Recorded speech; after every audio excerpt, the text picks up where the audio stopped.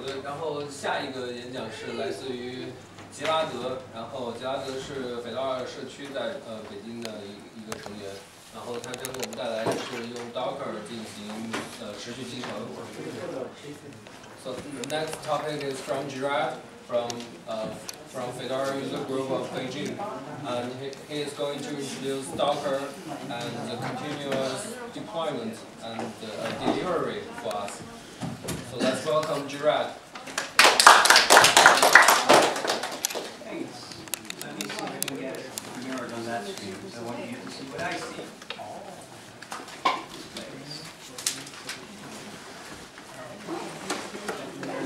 Mirror.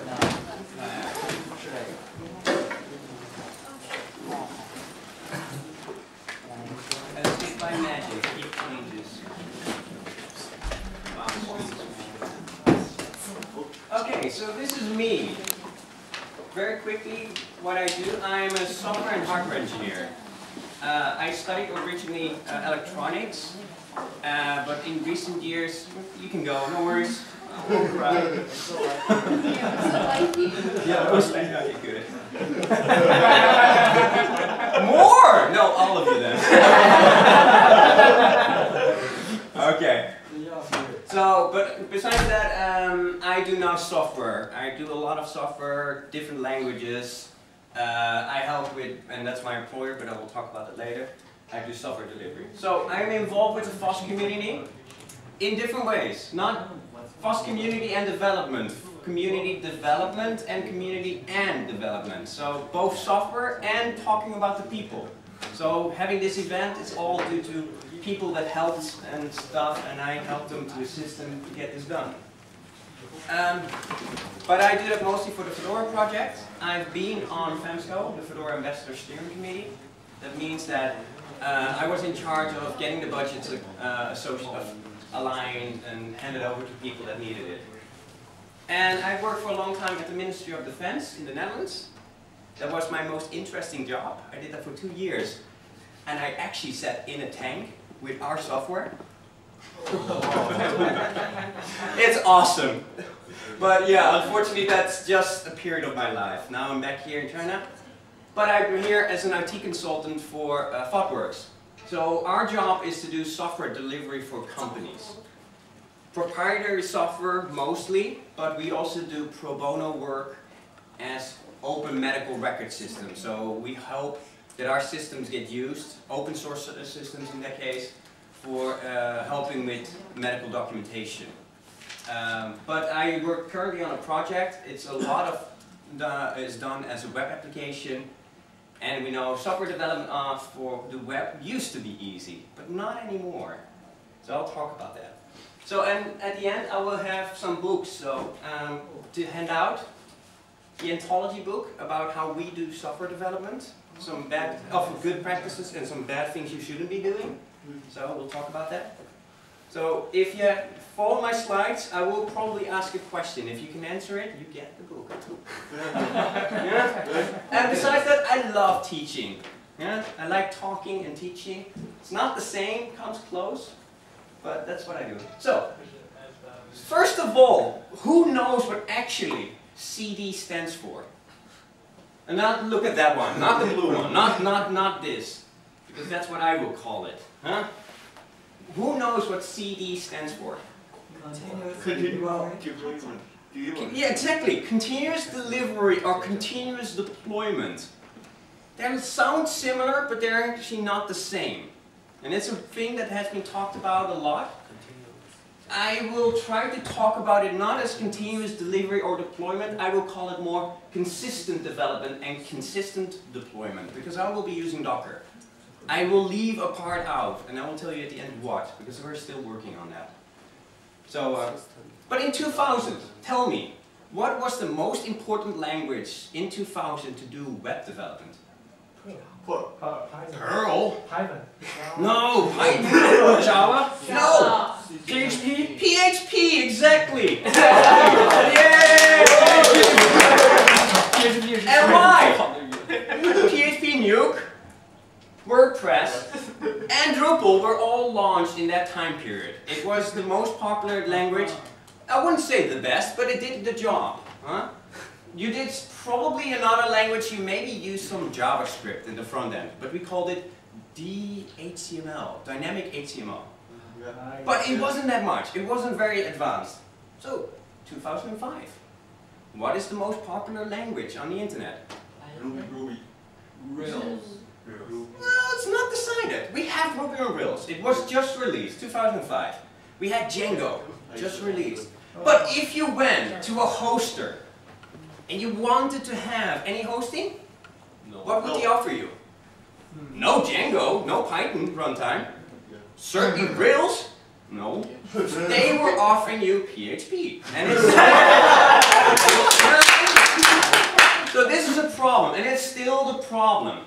If you look cheap hosting, you will get PHP. Yeah? So, when I hear this kind of term, people talk about full stack engineering. We want full stack engineers. Great. Yes, I totally believe that. I want full stack engineers. But often I call it more, it's haystack engineering. Because it's hard to find a person that knows everything. And it's sometimes even hard, because even if you have the stack defined, there are many different versions of the same tool. PHP 5.5 or PHP 5.4. My hoster doesn't offer it. Maybe it's Python 3.3 and then, oh no, 2.7. It's a hell. So, when they talk about this term, they say it very often, DevOps, developers and operations, they work together, and we're going to make that problem go away magically. Well, it solves a lot. Sure, I do agree with that. Having these people work together solves a lot.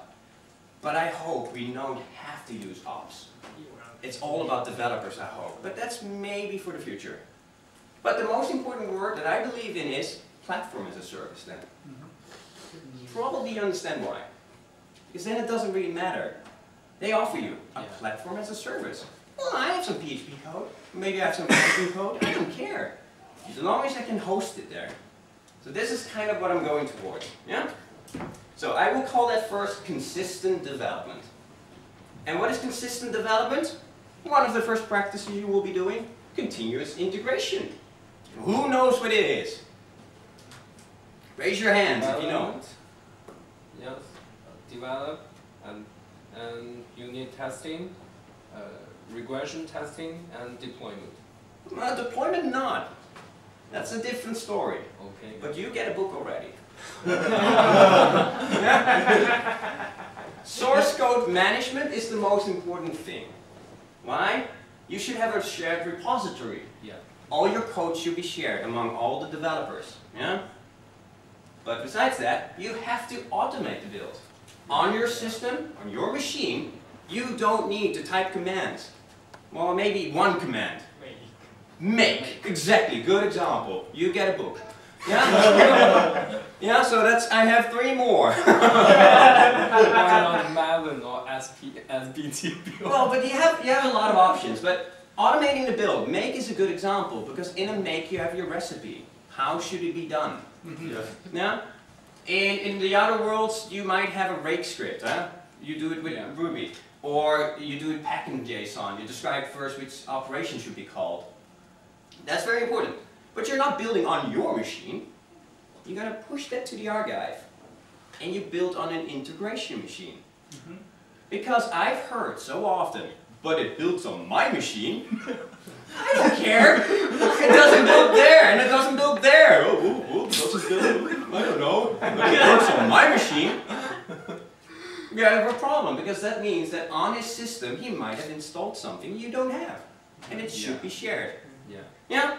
But after you've done that, oh sure, please come in. So after that, you should be doing testing. And we call it preferably self-testing. Scripts should be triggered automatically. They should do the whole flow. Whatever you can, you should be automating. After that, your testing has deliverables. A test report.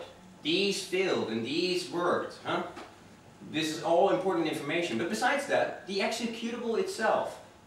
You have delivered something. It might not be perfect, but at least we know what failed. And these deliverables should be accessible. Because you don't want it, oh, that build succeeded. Oh, let's go to my machine, I'll build it. And he builds it on his machine and as an executable. No, wrong. They should be shared. And then, you actually should be testing in a clone of production. You don't test in just an environment that's perfect for your idea. No, what the customer may be using, or what a user may be using. Yeah? And then, of course, we still say keep the build fast. It's one of the things. Why?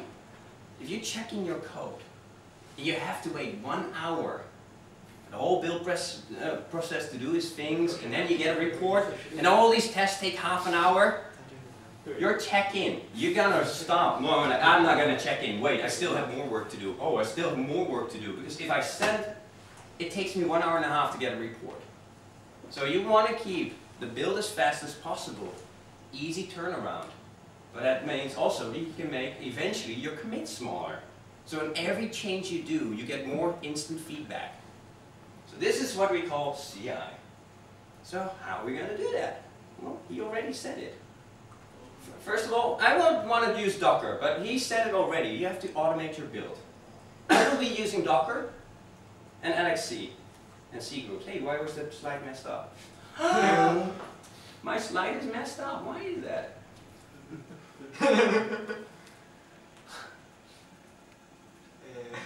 I have some information. Yeah, I don't use fragments. I have not been able to use fragments here. Here, there's my text. There's my text. Hope you don't miss a comma or something. Yeah, I might have missed a comma. I have used build scripts. Oh, I know why. Ah, I see what I did. So, how? I should have done this. I should have done arrow down.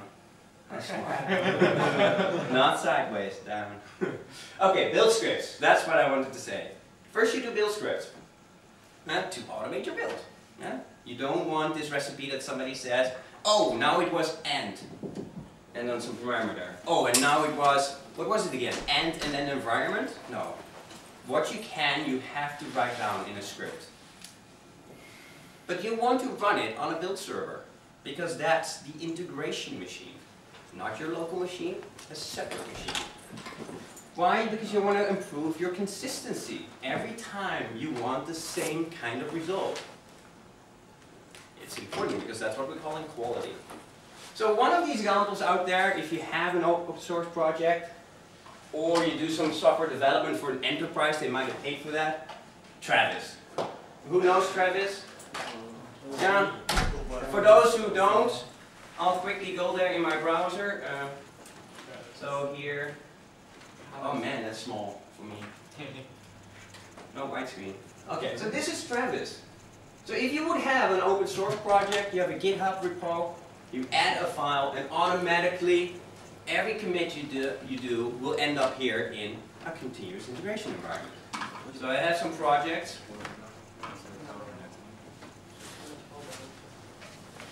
It's quite a busy website, so searching. I'll tell you, I have several projects and they all build. Phew, safe from that one. So, but this is actually what I said. This is the interface. So one of the projects, Docker itself, every commit they do to the repo will be built. And if they want, they can have tests at the end that show the result. But that's not all. There are more projects that do this. Jenkins is one. Jenkins looks like this. Very common overview. Green means succeeded. Red means it failed. Yellow, it's in build. We don't know yet. And there's one that my company made. Cruise Control was the first name. CruiseControl.net for Microsoft products specifically. They recalled it Go, now Go CD, and it's being recently open source. So all of this is completely on the internet. This is almost, I would say, 10 years of internal development that we now give away. So this is what it looks like. Initially, you have an overview of your different projects, but you notice here we have build stages, different things. And each stage immediately, or you can have a different assignment, different task. So one is building, build when good. Second one would have been probably testing, so you would know, okay, the software builds perfectly, but it fills in actual running any test. And why is this important?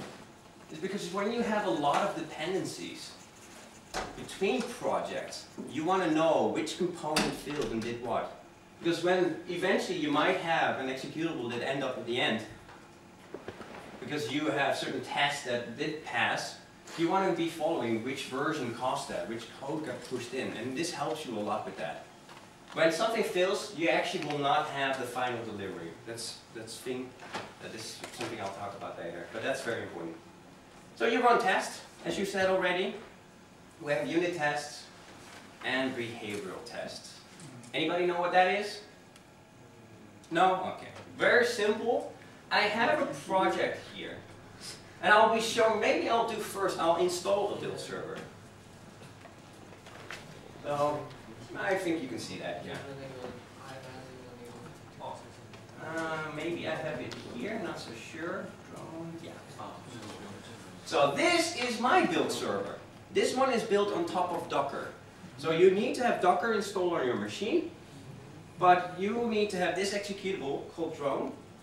And there it is. And now I can go to the website, which is a local host page. So here, local host 8080. I can log in. I still hope I remembered that. Yes, I did. And there's my build server. Hey, that's easy deployment. Before, when you had to install a build server, it took you a lot of effort. You needed to have the Java environment maybe, or other languages. It took you a lot of configuration files. Now it's just one single executable. Yeah? Great!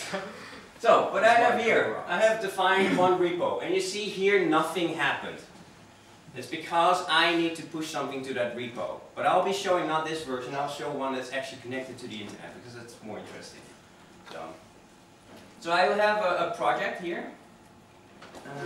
On my command line, I go to demo repo. I will remove something very quickly, because that's causing me problems now.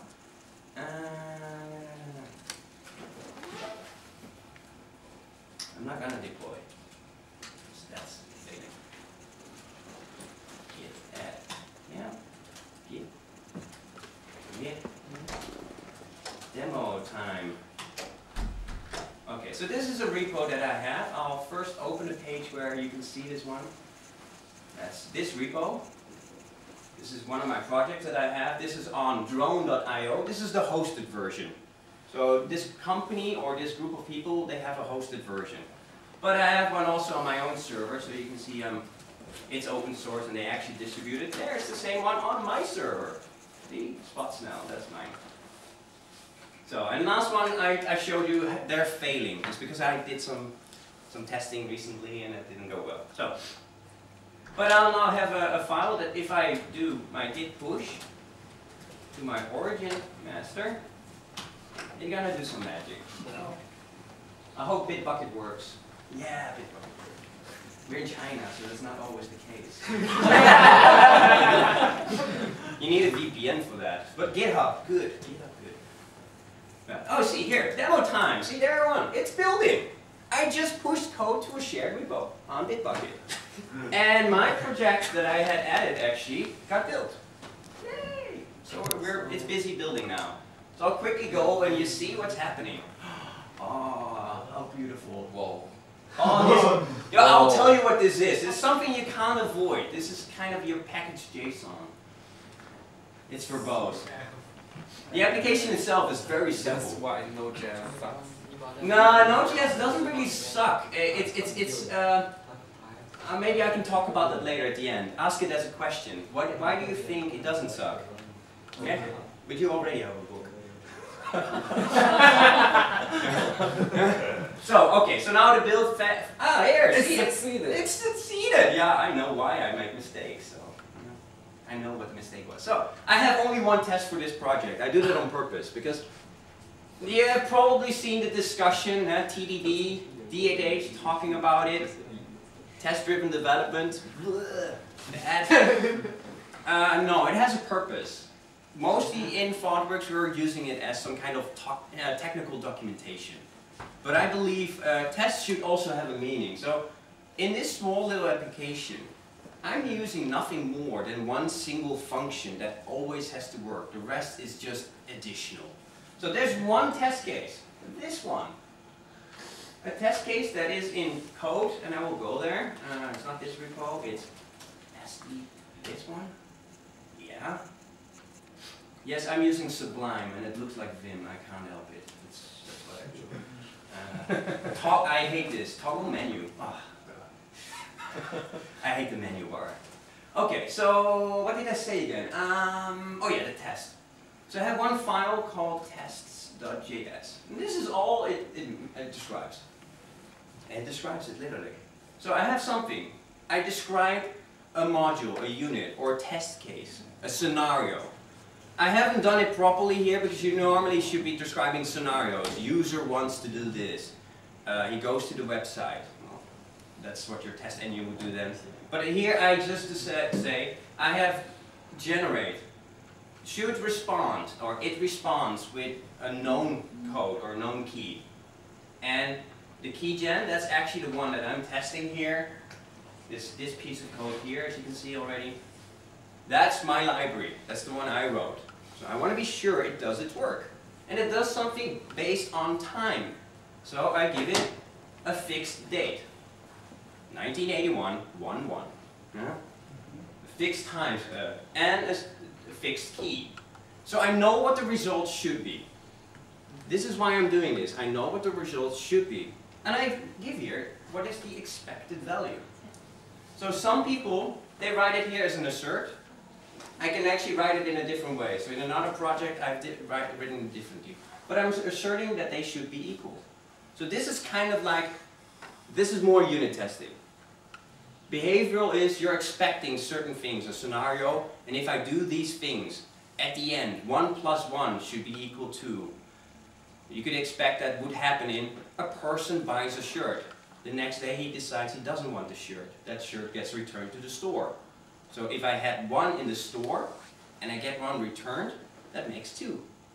That's a scenario. So this is what we normally should be doing in behavioral, but this is more unit testing. So this is very important. I go back to my slides. This was there. So what I did already, I showed my demo. Darn, that was too early. So what you just saw was actually Docker. So you didn't really see it, but in the background, Docker ran. What is Docker? Docker is lightweight virtualization. When I talk about lightweight virtualization, I need to tell you first what the difference is. So this is traditional virtualization. We have hardware. On top of that, we run some host OS and a hypervisor. Hypervisor could be something like VMware. Even KVM is a hypervisor. It's something that manages virtual machines. And the virtual machine actually starts a BIOS process. It will boot up a machine as if it is a real machine. It's very good if you want to run Windows on top of Linux. Perfect solution, because that's the only way you can do that. Or you use Wine, but that's not the same.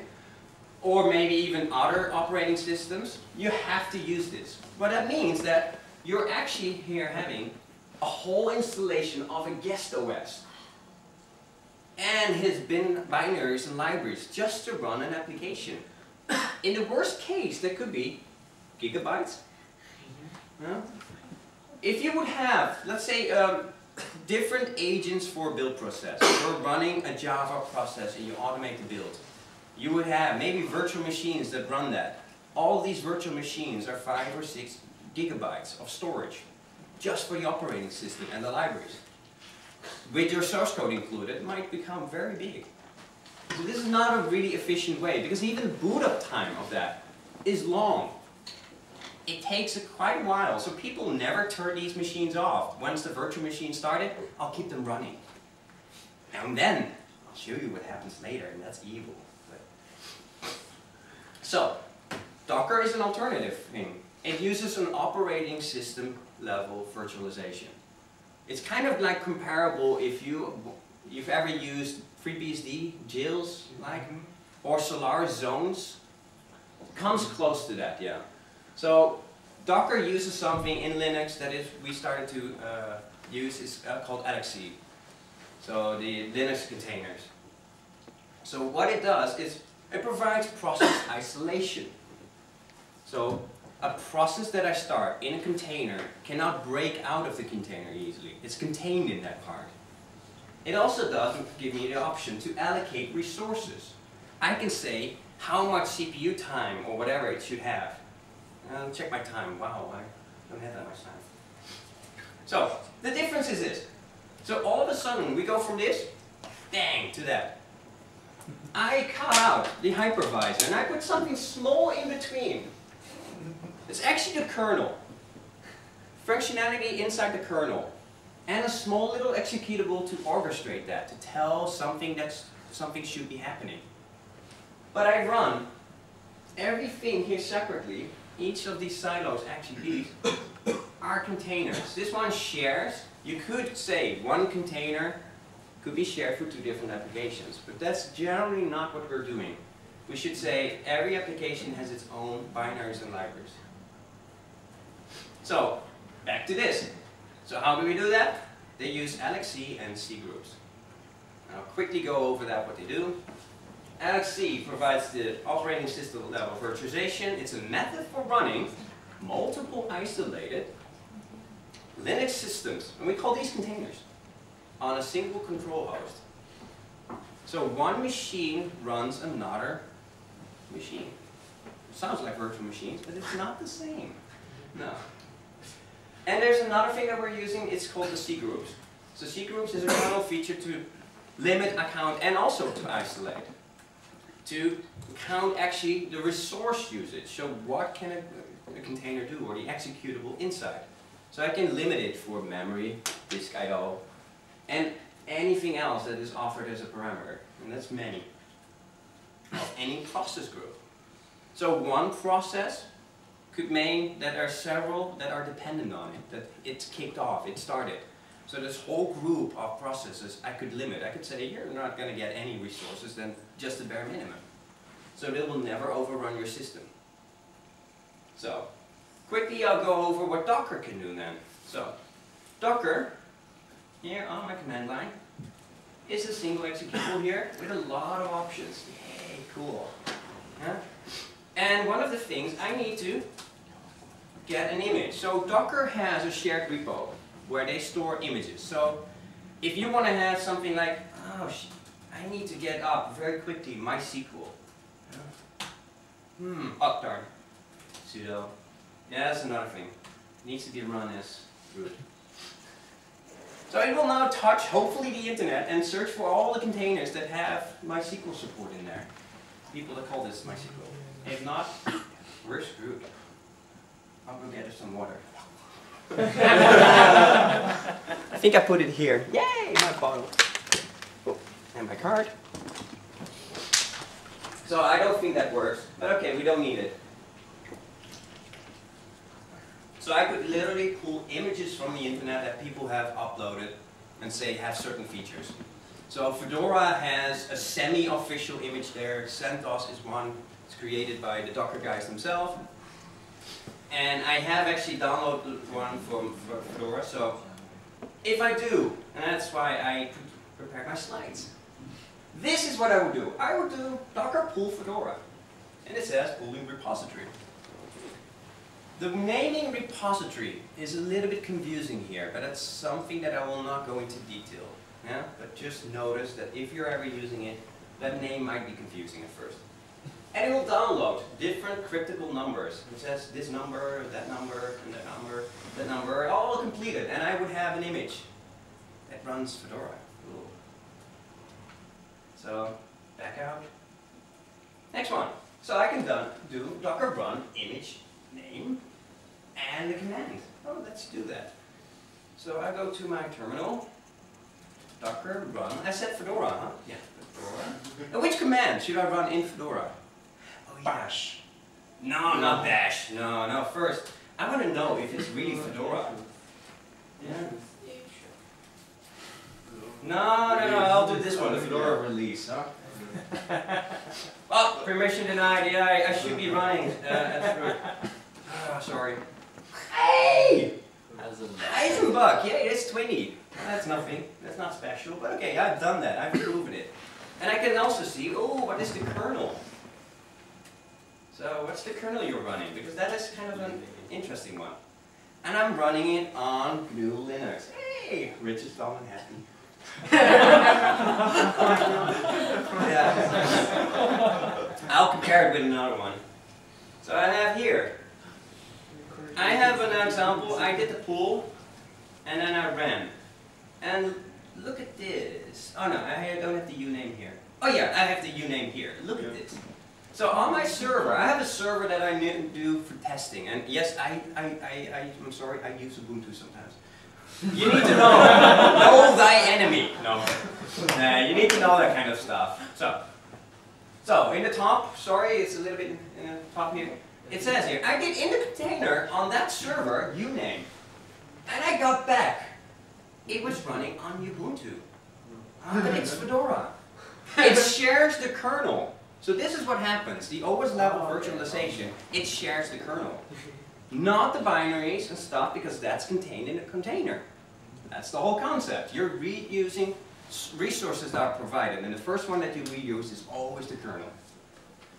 So, but you can see I do the cat here, and I do get Heisenberg. Hey, and I can say hello world, great. And I can touch a file. Bazinga. Exactly. And I'll show you something about that. So I have another command. PSA. PS. Process. So I'll do that here. Maybe you can see all the junk that I've done. I'll solve that. Wait. Make that mistake again. So this is actually what you see on mine. And hey, I just did it now on my computer. Isn't it correct? I did a cat etc Fedora release, and I did uname. Yeah. But that command I issued, it's not running anymore. No, it said 2 minutes ago, and it exited. It stopped. It shows me what the result after the command was. Actually, I can go back in time and see what is in that container. I'm going to do that now. That's not the purpose. But this is on that machine at that moment. So I did, as you saw, I did touch Bazinga. Hey! And I did the Fedora release, yay! And I did the uname and the hello world. That's correct. And the last ones I will talk about if I get there, because the time is really short and I should start speeding up.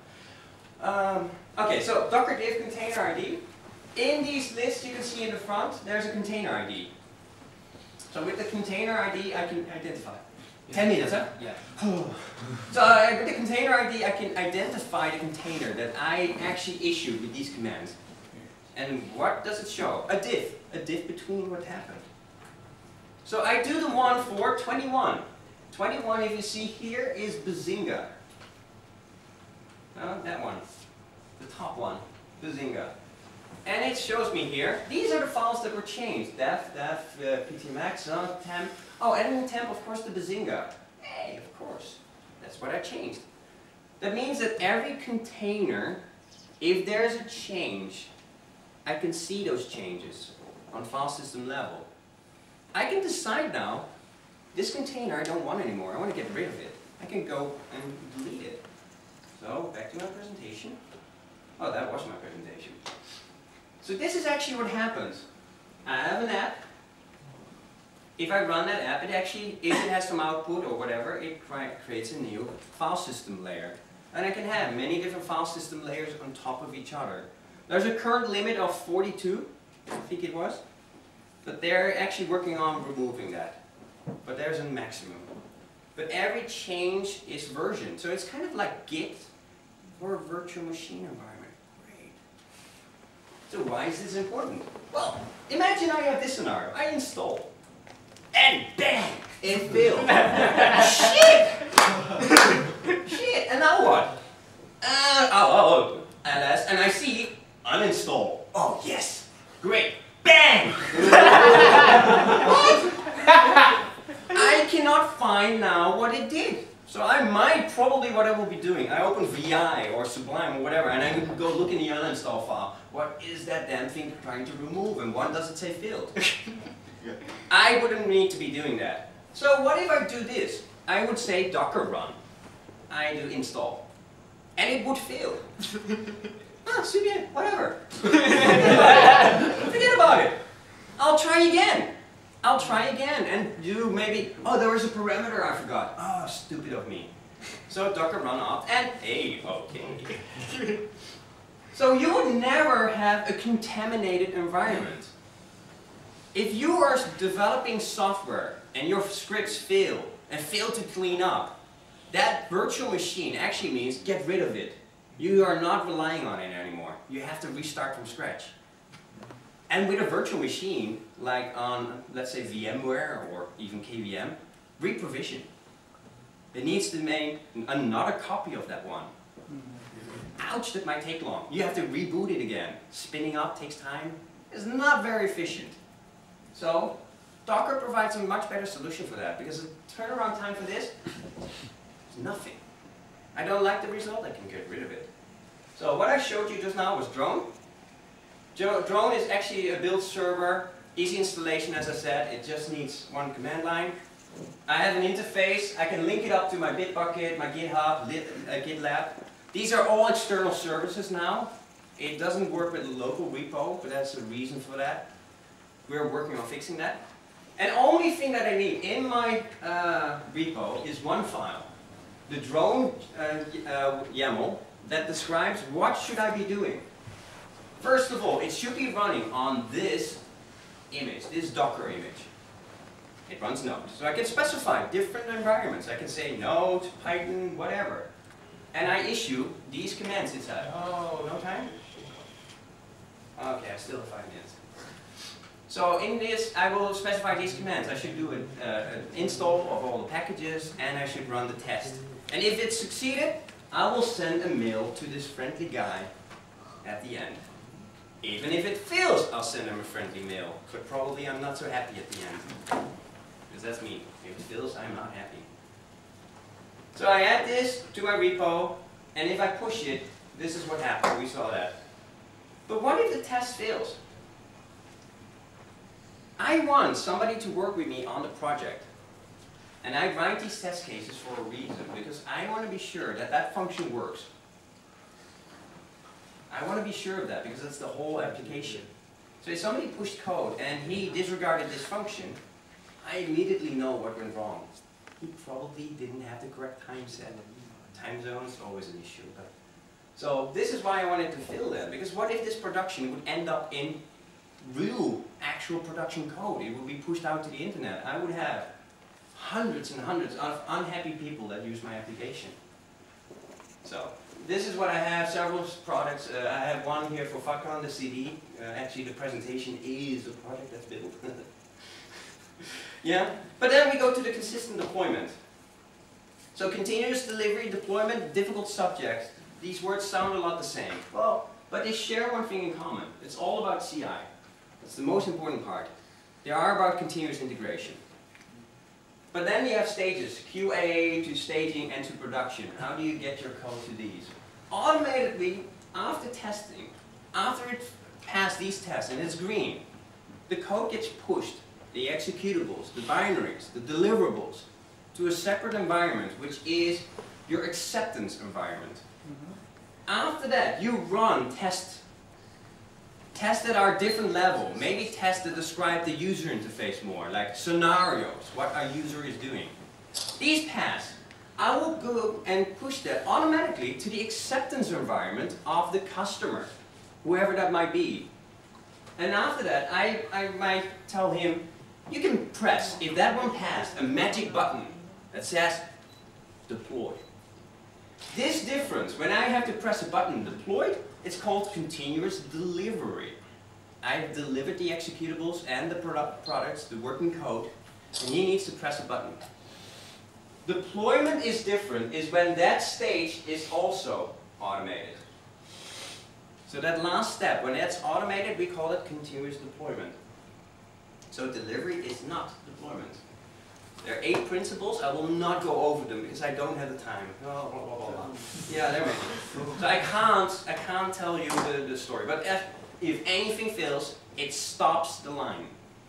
This is very important. If anything fails in that whole process, that executable is thrown away. You can't use it. It's done. So the only thing, as I said, the deployment is the next step after that, so that's delivery. But how to deploy? So automate that. Hey, if we can, you also automate that process, and I can do that. As I said earlier, with the hosting of an application or a website, I would like to use PaaS, and I can. Because PaaS is actually nothing more than a cloud model to deliver a computing platform, which mostly includes an execution environment like a language, a programming language. So you can imagine for PHP, that's just PHP, dependent on how it's integrated, maybe as a module in the Apache environment, maybe if it's a bad host and they might still have CGI. Yeah, DreamHost still does that. Well, we'll be offering you 2 different versions. We have a CGI interface. Jolly. Database. Of course, that's also important, but it's difficult. Which database are you using? Redis, or MySQL, or PostgreSQL, or which one? Different options. And we could have a web server. Although it's very simple, you still part of the package. So what I'd be using for that is Docker. Docker. Docker is built on top of Docker also. So there's an image that you deploy into, and it's your runtime. So it's a mini Heroku. Who knows Heroku? It's great, but it's freaking expensive. Yeah. It's too expensive, so yeah, I love the guys at .cloud, the guys behind Docker, because they also knew it can be cheaper. That's why they started this whole thing, and they knew, yeah, we can be hosting Python. And they started this whole Docker thing, and that became Docker.Inc. And they're really right about that. But one guy said, well, I'll write something that is really the Heroku, built on top of that. So it's nothing more than just, I have here, oh yeah, I can do that. So I have my demo repo, that's my application. I have in there a proc file. Yeah, I know that. So in my file, a proc file describes which process to start. That's how Heroku works. 4man, you can read about that. It only says at the top, it is a web process. So more there. Web, npm start. So that means, yeah, I know.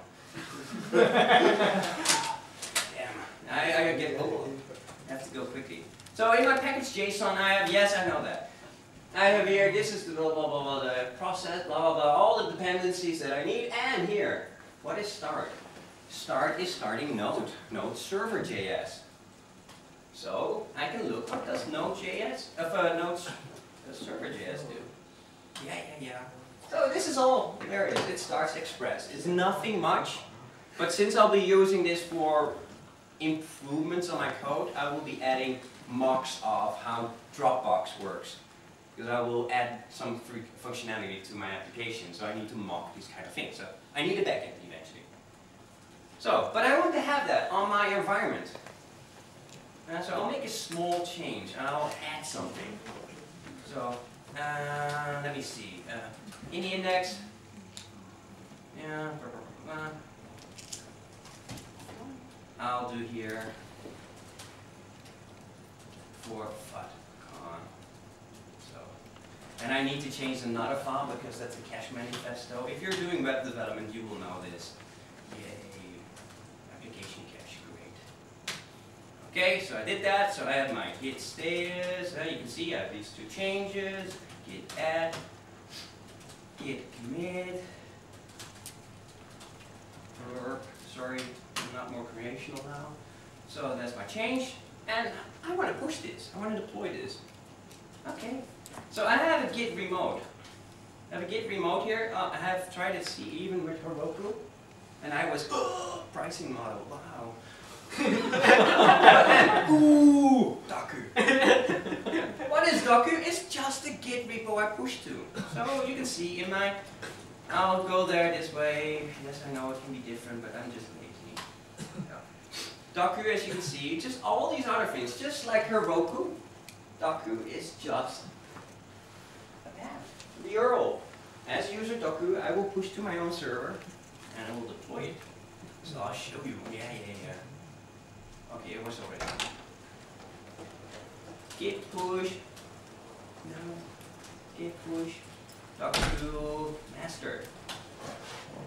magic happens. I have changes. Voila! Wow. I'm pushing code into my repo, and it finds Node.js app. And it will start to, that's a version. I will install all your Node modules. And there you saw, there are quite a lot just for Express. But hey, poof, deployed. So I can go to my web browser and I can be very happy because I have my application running. So G off, apps, not this one. That one, I will not be cheating you.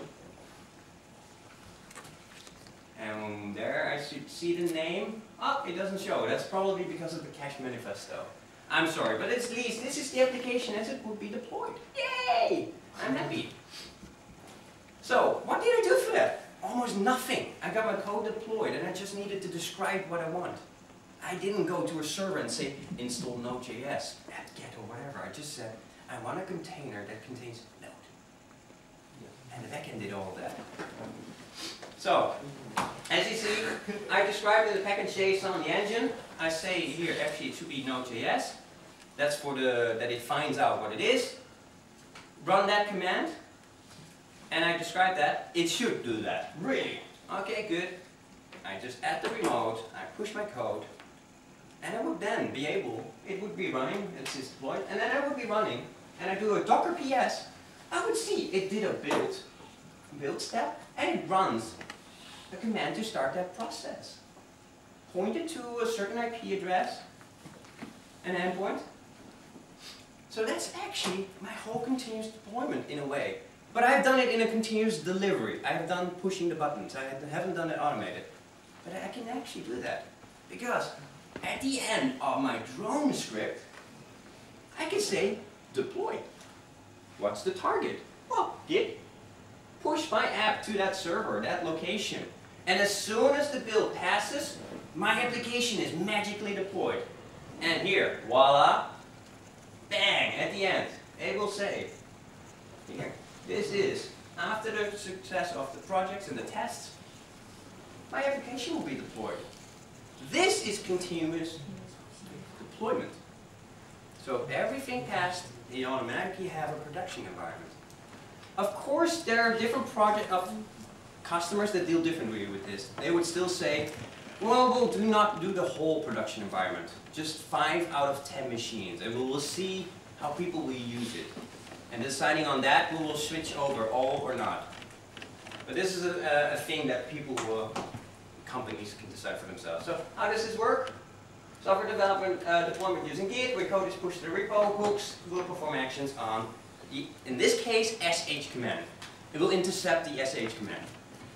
Instead of what normally would happen if you do it on your local machine, you could do it with post update. So, but Docker, it's only 100 lines of bash code. So, I can actually show you. So this is the receive, this is the build, that's the release, that's the deploy, that's the cleanup, and that was it. So, and it runs Nginx. So every build step after it deploys the app, I will write this file. This file is nothing more than proxying the web request. So, eventually what we can do, you don't deliver applications. In the end, you don't need to deliver an application. The container is the delivery unit. So this would solve a lot of problems, because if you hand over a binary, people would start to ask you, how do they install it? If you hand over a container, they just need to import that in their environment.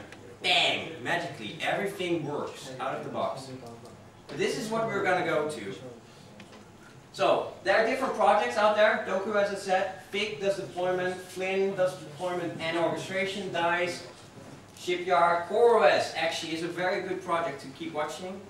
It uses systemd and Docker, and recently got integration with DICE, so that whole chain is all connected, all done. Jenkins has a Docker plugin for the agents, and Red Hat is working on OpenShift Gear-D. Docker containers deployed from the OpenShift environment. But there's still problems. What you saw, I actually staged in a way, because I didn't do acceptance tests. Yeah, but that's a small detail. And I didn't use unified containers, so my deploy and my builds were not the same container. But I can still rely on them because the differences between them are minimal. Yeah? So this is my presentation. Are there any questions? And I promised you a book, huh? Yeah. I promised you a book. What was it again? You or? Oh yeah, you? So please. I have still 3 books. Ask me a question. And you really have to hurry. I overran my time. It's a tea break. It's a tea break, yeah. Sure. So why use that? So why choose the Docker? So for example, It's a buzzword. Everybody does it. No. Yeah, I mean so background was background. Okay, now I will talk about that. My slide said Vagrant for me is nothing more than just a management tool around VirtualBox or VMware or whatever.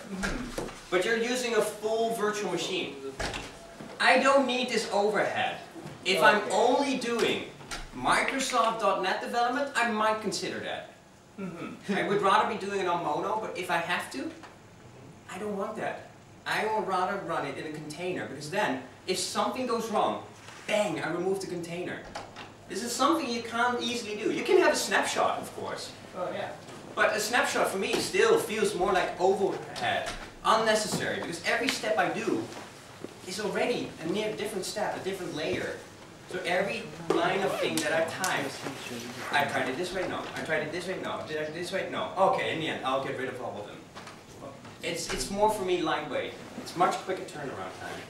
And if I think it's good, I can persist it. How do you think about background LXC? So it's What I think about Vagrant? background background can have the backend. I'm not really following. What I think of Vagrant, I can say, I think it's a great tool. Okay. I don't like VirtualBox in a way, Okay. so that's unfortunate. I know. So yeah.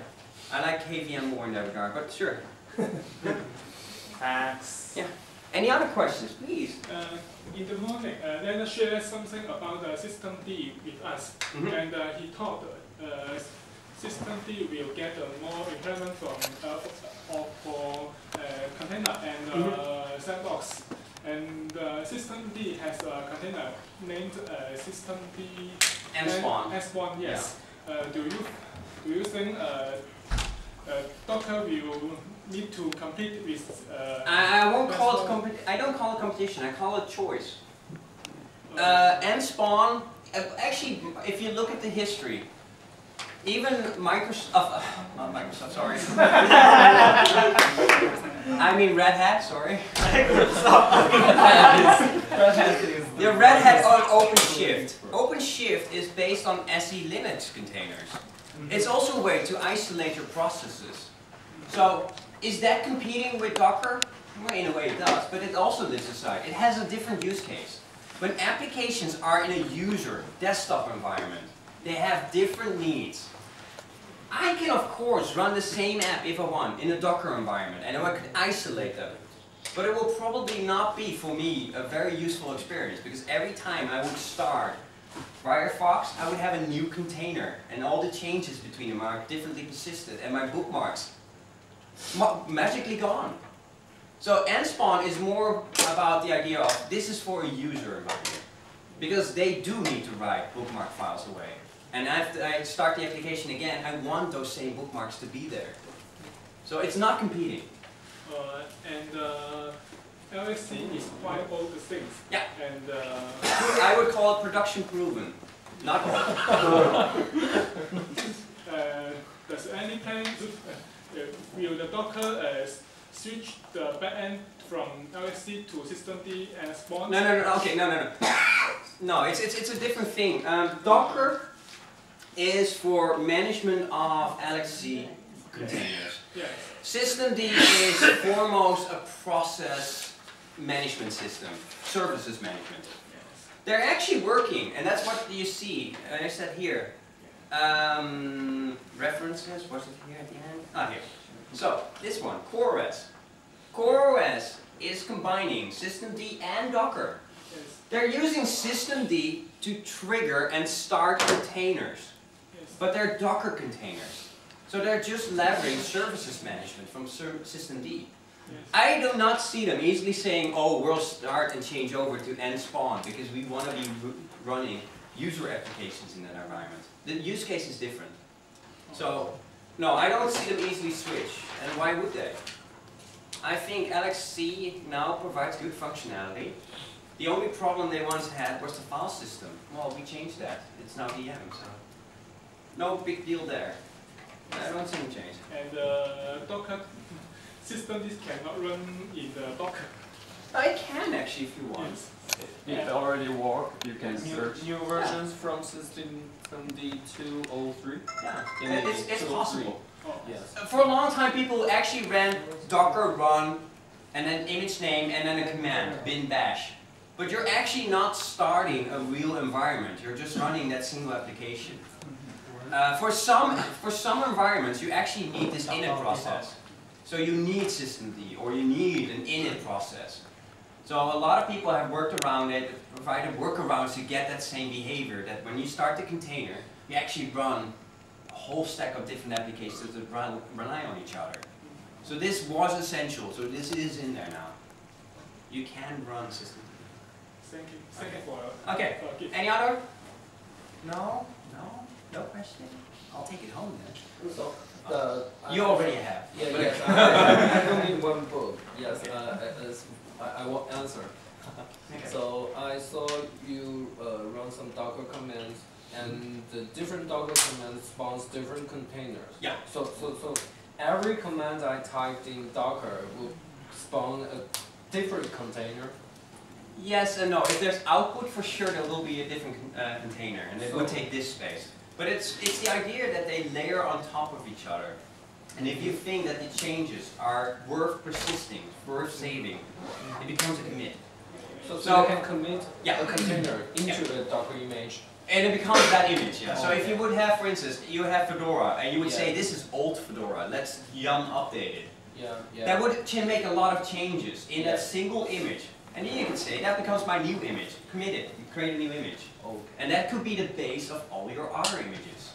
So this is the reason why we do that. We say what your base is where you start your process. I haven't gone into a lot of detail of that. That's something you can ask me offline. So, last book, please. I'm also going to point at a person. For a question, if I have a scenario, yes, Docker is a planner which all applications will share the host kernel, right? Yeah. But if I want to share the application, maybe a legacy application, which depends on libraries for Well, okay. old kernel, what will happen? Okay, so that's the point when you talked about legacy applications that rely on Old kernel. oh, yeah, but that's a different thing, an old kernel. There you would have a problem. Because then in that case you would actually probably have to run a virtual machine. But why would you need an old kernel? Mostly the kernel stays compatible. They add functionality on and they would not break it. This is a general rule. There are situations they had to do it. But in general, kernels should be stable and always be backwards compatible or forward.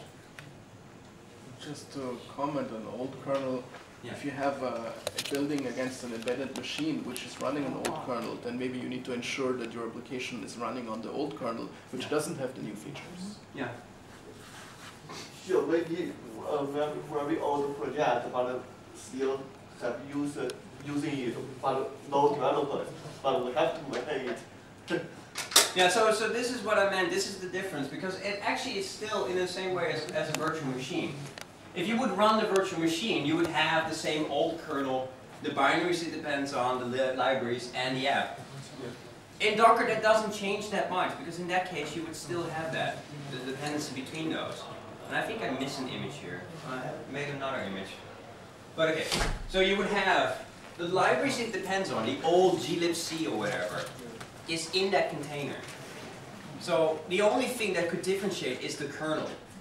But in general, that should never pose a problem. But as Martin said, in an embedded environment, probably that will be a serious issue because they all run on old versions 2 point something. I don't think you could ever even upgrade those. because those drivers are hard to get. So, yeah? But that's a different problem, not for you. Yeah? Okay. I have one book, and I have a number on my mind. Number 7. Who says it? Who says number 7? Yeah. I want to know how Docker to manage the storage. How Docker manages the storage. There is a folder where you can see where it has all these differences between the files. It's all stored on a Fedora or CentOS system, and it's a separate file that's layered. In the older implementations, they used AUFS that took care of that. But you can see all of these changes. You can just go to the file system. Yeah, just I think everything I did in the Docker, every change, I just committed like a GitHub commit. So it will change a new committer. So I want to know how Docker to manage this committer. Docker is smart. Oh shit! Yes, I don't trust myself. So that's why. I'm a developer. I need coffee. I didn't drink coffee. So no. What I will show you first of all is it talks here about a virtual size. So every image itself already has a virtual size, and everything I build on top of that becomes a separate image, and it gets layered on top. How much it stores is the change itself. So only the changes the basic image always keep the original same. Yeah. It will always be the same. It's kind of like you do a git add a file, and then you do a commit, and then you do a change. Do that same file, git add commit. Git only stores the changes. Oh yeah. So the overhead is minimal, but it allows me to say, hey, it allows me to go back in time and say, oh, I don't want this Docker I want to remove that image, and I can say, this what I did is completely stupid. I want to go and remove that. What did you do? Images? Yeah, I think something got removed just now by copy pasting. Oh, filter remove. Oh, probably something in use. Oh, no such image. Oh, even better. I don't know why. Something missing in our registry. But you can remove these images there. You can remove the change that's there. Oh, that's not image. Oh, sorry. See, RM. I should drink coffee. Why a tea break? See, RM. Not RM image. Okay, sorry. See, I need coffee. So you can remove that. So now if I will look there, that change is gone. So, and I can do the same to that one. Hey, I don't need to do that because these changes are minimal. But now I'm pretty sure that if I would do something, it's clean. I have no leftovers. I only have the base image. So this is why you do that. Yeah? So I want to stop here. I'll give you the last book. Okay? Any other questions? No? Okay, good. Now get out. Okay? Yeah? Okay, thank you. Thank you for your time. If you have any questions, else, please send me an email. I'm willing to talk to you. Yeah? Okay? You can talk to me in the venue, but I'm willing to answer anything you ask me. Okay? Thanks a lot.